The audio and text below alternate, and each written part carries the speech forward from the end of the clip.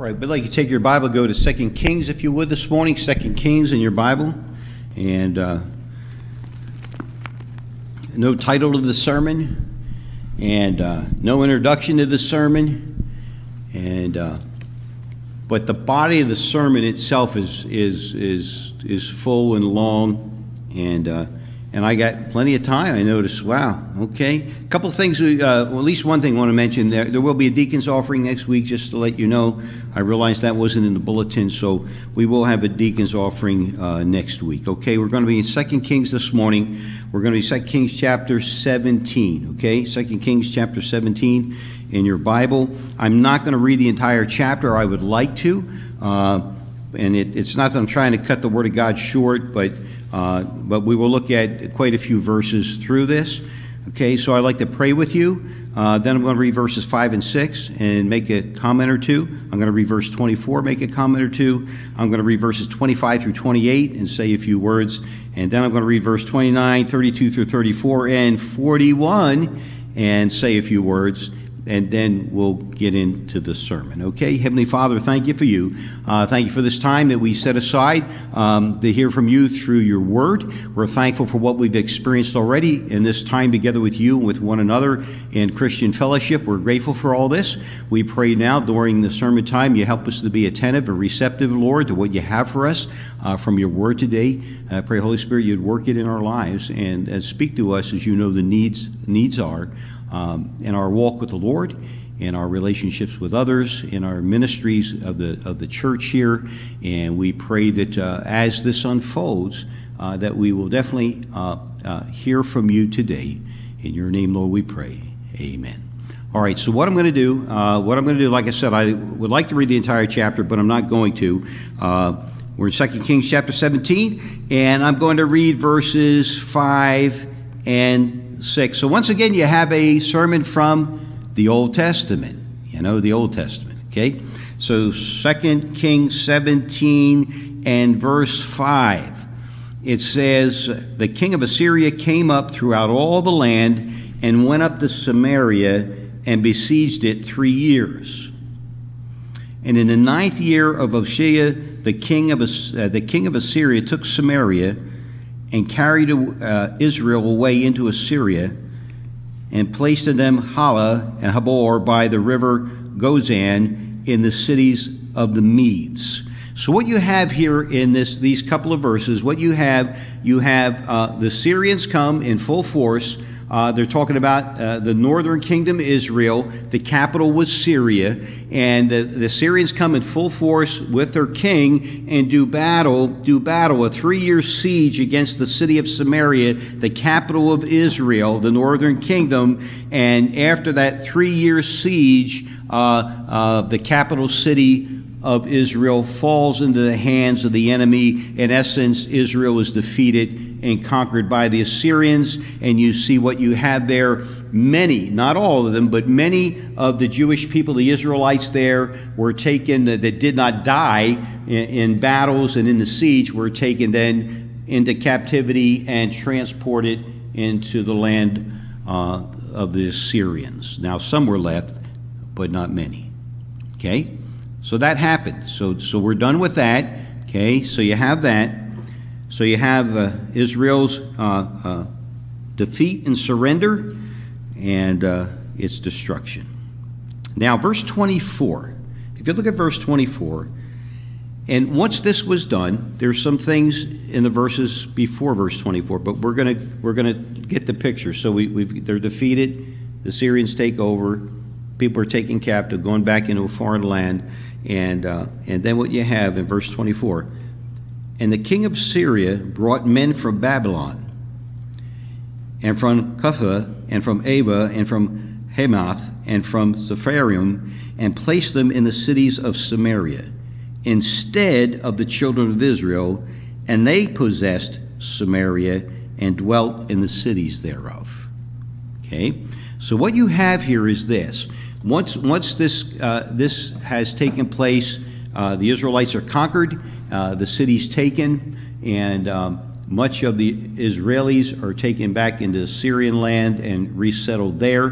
What you have now, you have forced relocation of other foreigners that the Assyrians had conquered, okay, and brought them in and resettled them in the northern kingdom of Israel and in Samaria. You understand? So there was forced relocation of other peoples into the land of Israel. Okay? And that's why even in Jesus' day, the Samaritans were despised by the other Jews because they were considered mixed. They weren't full Israeli, because this is how that happened. All these other Gentile nations, these pagans, these heathens, eventually intermarried with the Jewish people that were left there in the land. Okay? Now that that happened, so the pagan, the heathens are there. They're in the land now. Forced relocation by the king of Assyria. That's where they're going to live now. Now you have verses 25 through 28. And so it was at the beginning of their dwelling there, these other peoples, foreign people of different lands, different places. They're living now in Israel and Samaria. At the beginning of their dwelling, that they feared not the Lord. Therefore the Lord sent lions among them, which slew some of them.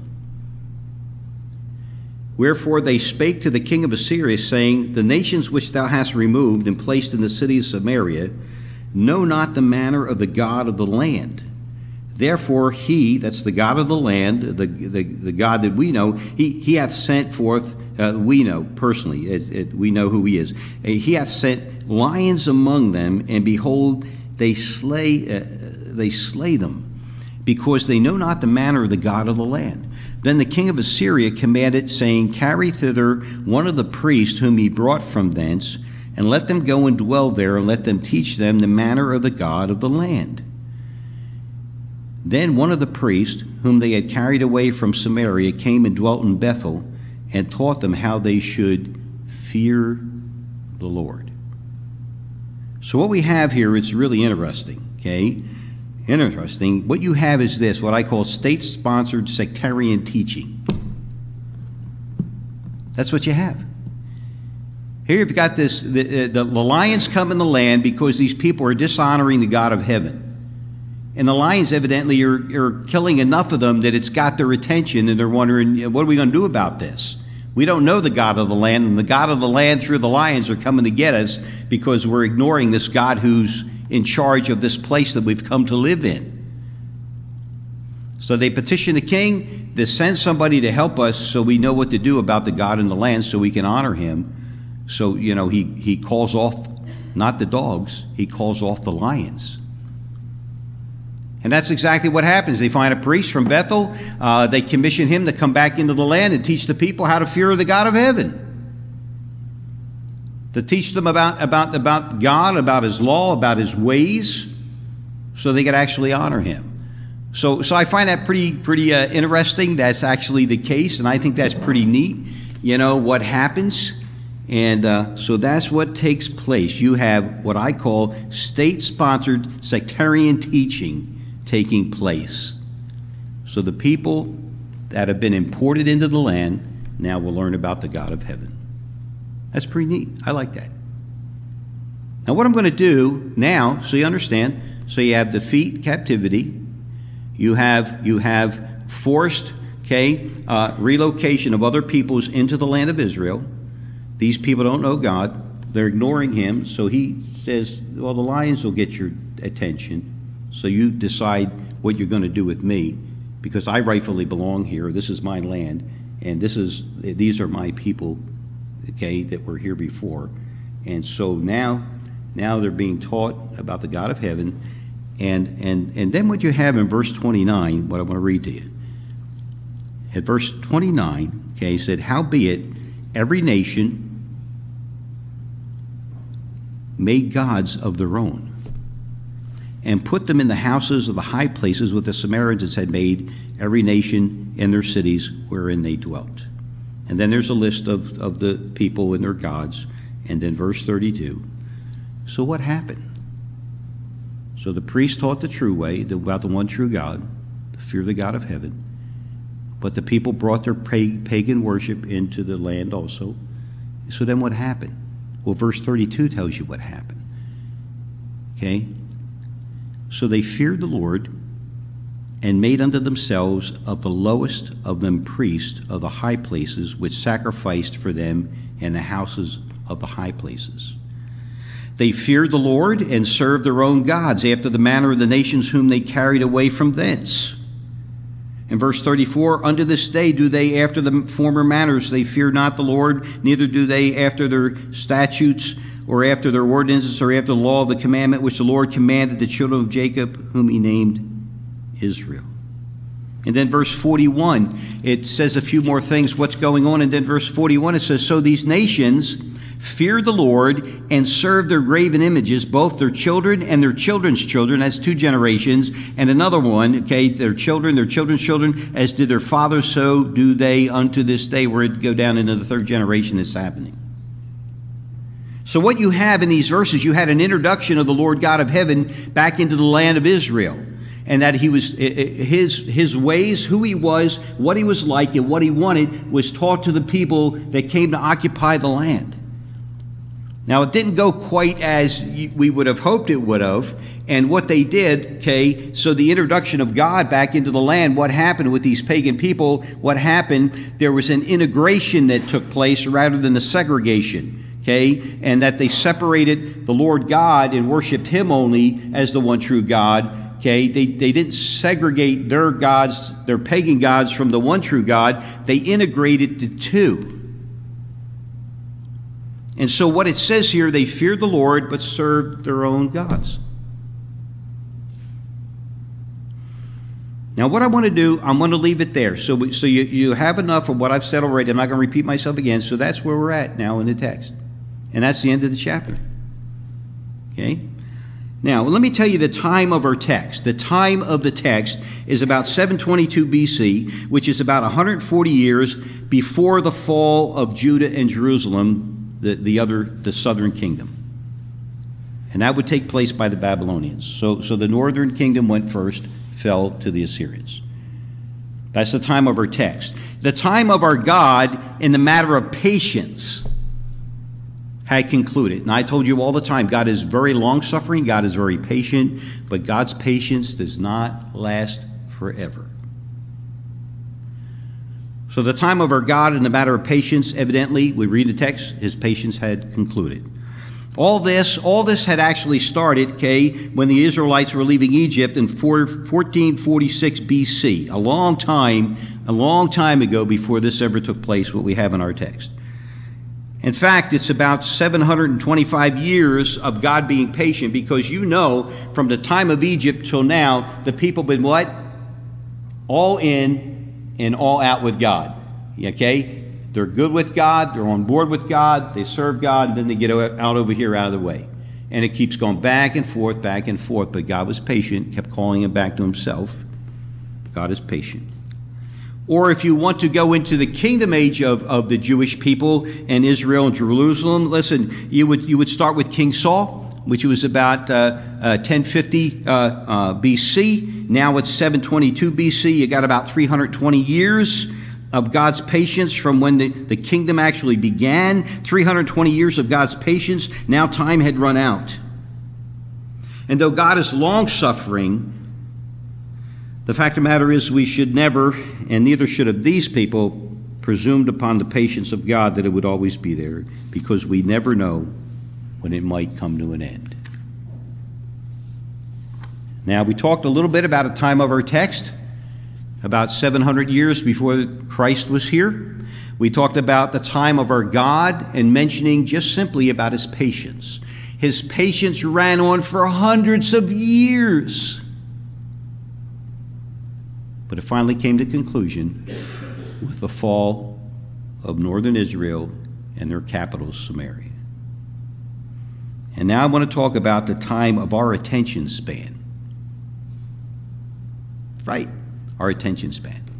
Okay? And since our attention span is not really that long, here we go. I cannot read all the verses. I will give you the text, explain what's in the verses that we didn't read, and I'm going to go on with the rest of the sermon. You know, number one, Samaria had fallen to the Assyrians.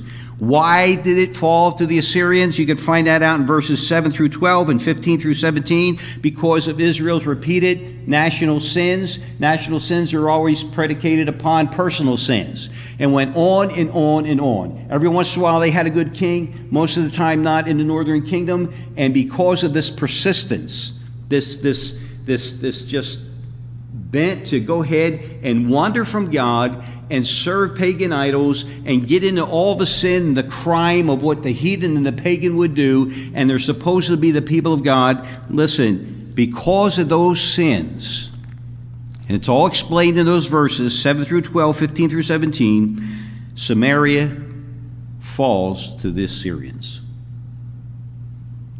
But God was merciful. It tells us with grace and truth, so there were opportunities for confession, for repentance, for reconciliation, and for revival of God's people. You can read about that in verses 13 and 14. However, this is going quick, isn't it? However, the people rejected God's patient demonstrations of merciful opportunities that were full of grace and truth to return unto him. So he became angry. Now that's a just anger. That is not a fit of uncontrollable rage, sinful rage, but just anger. God became angry and brought judgment by way of a foreign nation conquering Israel and Samaria, that nation's Assyria. You can read about that in verses 18 through 23.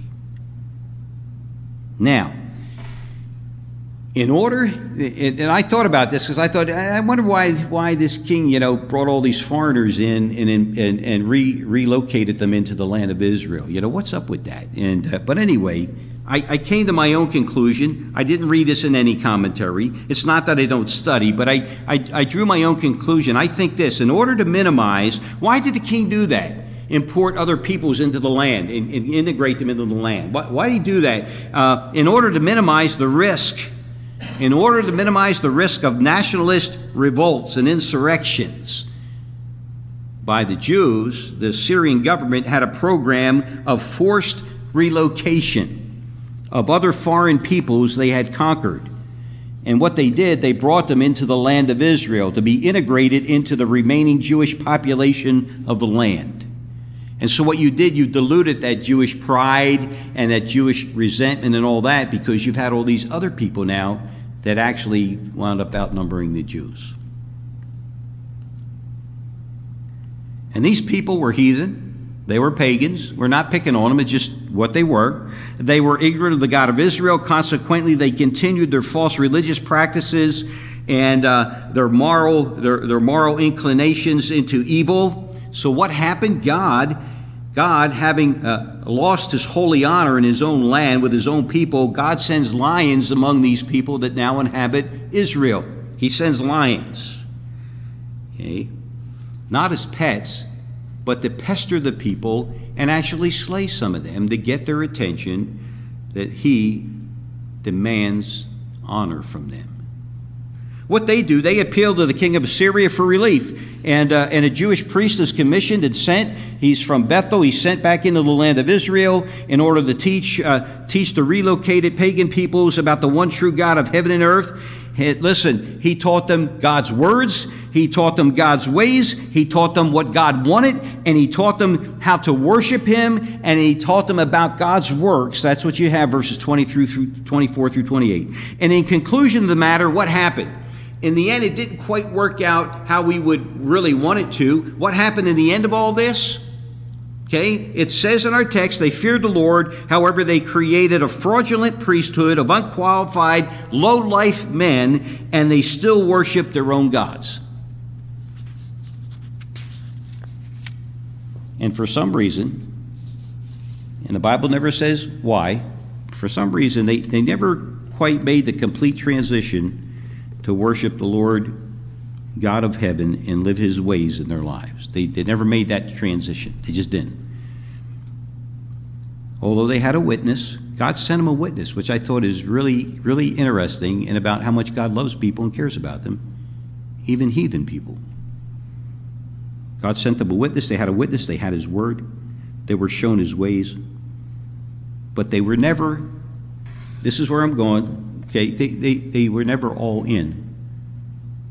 Never all in. Never really fully persuaded. Never all in. Totally committed to the Lord God of heaven. I'm going somewhere, honest. Yeah, I'm going to lunch, so are you, but I'm going somewhere, okay? Listen, they were never all in. To them, the Lord, notice it's all capitals, Jehovah, the Lord God of heaven, the self-existent one, the Lord had become an add-on. Do you understand that? He became an add-on to what they already had. He became an add-on. And in other words, as an add-on, he had a place of honor.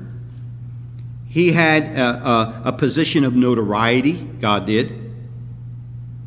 He had a position of notoriety now. He had prominence, but not preeminence. See?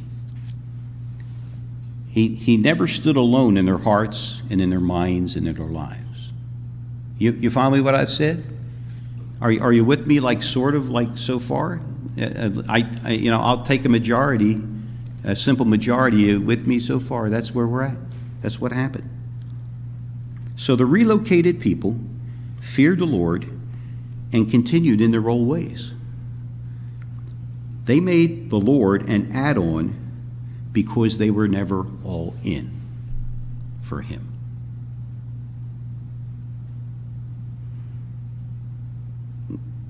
Now, I know we're talking about heathen people of the past. I understand that. And I don't know if it's a principle, but it's a teaching of the Old and New Testament. What I'm going to say to you, that the moral, I think, is to this story, at least for me, is still to be considered today, even though in our text we're talking about heathen people. And I realize, and I hope I'm not preaching to heathen people. Okay? So we're not talking to heathen people this morning. But the principle is still to be considered today, even for us who are Christians.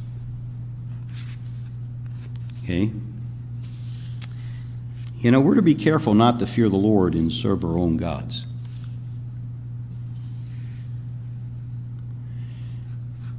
We're to be careful not to fear the Lord and serve our own interest. We're to be careful not to serve not to fear the Lord and serve our own desires. There is the principle that we're to be all-in Christians because our Lord is not an add-on to our lives. You get that, don't you? He's not an add-on to our lives. He's not. When you think about the Lord God, the one who has saved you, loved you, keeps you saved, and gives you a place in heaven that's reserved for you now, the one who takes care of you every day of your life and stands by you and helps you and cares for you, but says, follow me. He stands alone, doesn't he? Jesus say about us loving him only, with all our heart, soul, mind, Isn't that the great commandment, the greatest commandment? Our Lord is not an add-on to our lives. He stands alone. He is worshipped alone, only him. He has preeminence, that's it, only him. He has the preeminence, that's it. He's got the spotlight, he has the glory, he has first place in our lives. And in that, it umbrellas all of our life, the entirety of our lives. In fact, didn't the Apostle Paul say somewhere he's our very life? I think so.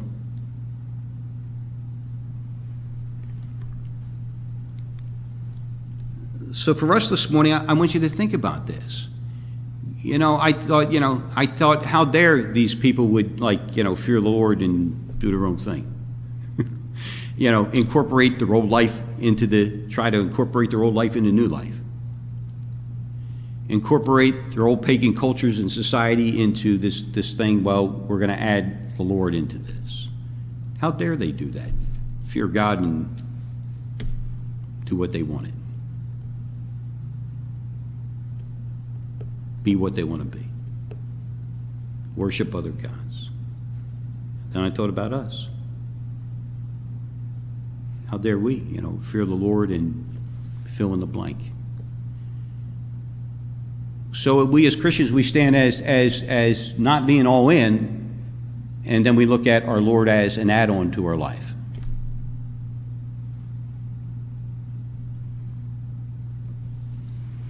So are we all in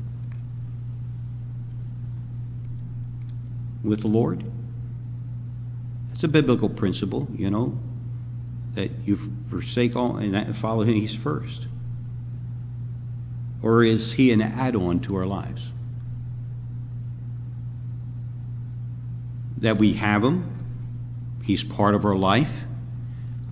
We give him notoriety, and we give him some honor, and he's maybe even prominent in our lives, but he's still an add-on. Do I fear the Lord and do whatever? Do I? Do you?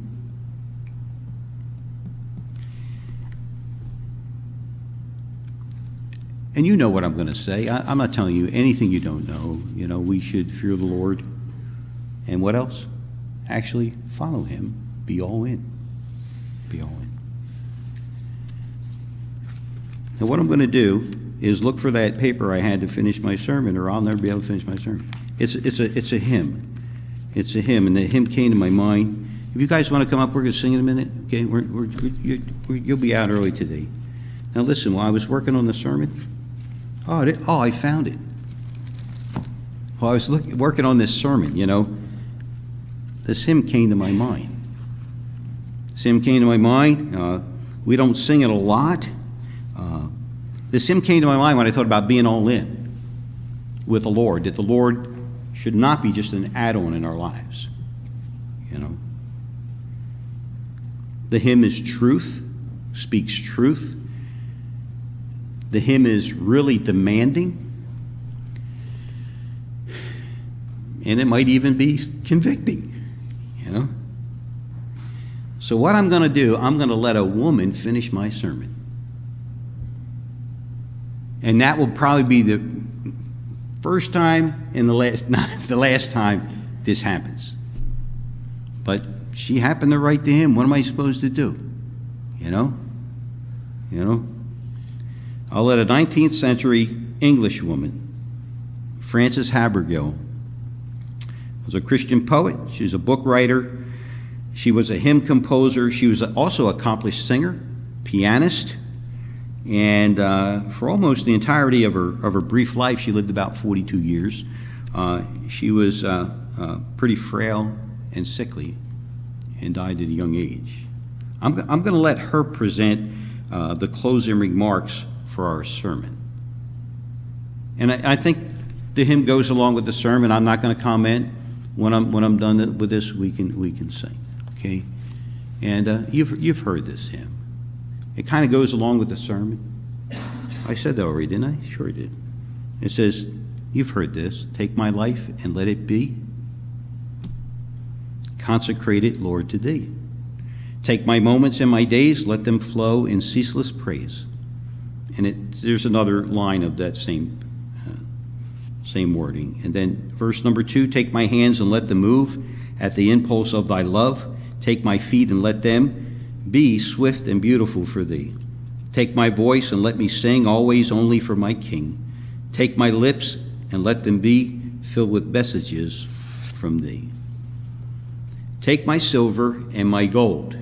Now she's getting pushy. Take my silver and my gold.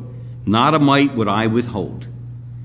Take my intellect and use every power as thou shalt choose. Take my will and make it thine, it shall be no longer mine. Take my heart, it is thine, it shall be thy royal throne. And verse number 6, take my love, my Lord, I pour at thy feet its treasure store. Take myself, and I will be ever only all for thee. Now I have a comment. I guess I should say. What I did, I was curious to see if she was actually all in. because you know about this, you should practice what you what? Preach. And I just, out of curiosity, I wondered. So I read about her life, and her testimony was pretty spectacular and fabulous back in England, back in the mid-1800s, and it was pretty good. She was the daughter of a preacher, and Anglican preacher, I guess he was, and stuff. And then I thought about, it seems like she was all in, and the money thing got me, because she used to pray over every portion of whatever she wrote. And as she wrote this and prayed over that stanza of the hymn, she decided all in. She took all her jewelry and all bracelets, whatever she had, and actually contributed all, gave it all away to some mission project somewhere. And so she did take her silver and gold. Let it be the Lord's, and gave it away. So I allowed her to do this in my sermon because she has credibility. She practiced what she preached. Although women don't, I understand. But she practiced what she preached. Because she wasn't like the people in the text that feared the Lord and served their own gods. No, she feared the Lord, and she served him only. She was all in. He stood alone. He wasn't an add-on. He was her life. I really do pray that for us here this morning, that we will consider this, what's been said this morning, for our own lives, that we would be all in for Christ, and not be like these people that we've seen in our text this morning. Let's sing.